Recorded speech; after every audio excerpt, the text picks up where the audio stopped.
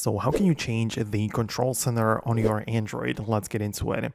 So right now, by default, you might have the control center looking like this. So at first you swipe down to access the notifications panel, and you have a couple of controls there. And if you scroll down one more time, all of them appear. So at first, like the first layer is to customize and change the existing one. So you can go ahead and click on the three dots at the top right and perform the edits, like the edit toggles. You can remove those you don't need, add the ones which are available but not visible currently, and obviously you can reorganize them and make sure that the ones you use the most are on the first page, or obviously set it up exactly the way that you want.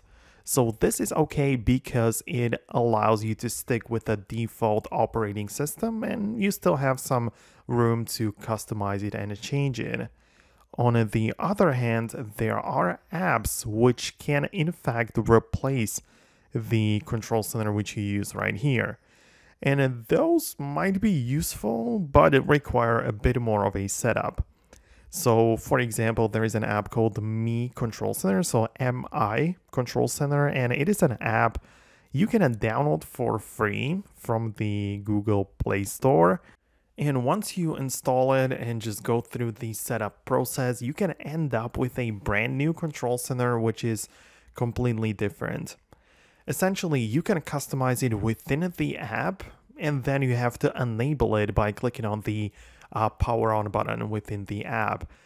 You will then need to give this app permission to do all of these changes, right? So there are so many different areas where you need to give it a permission. So it needs to have permission to access your notifications and dual SIM and all of these things like accessibility. So you have to give it all like full access to replace the built-in control center. But once you do, you will end up with a completely new one, and this is how you can change it.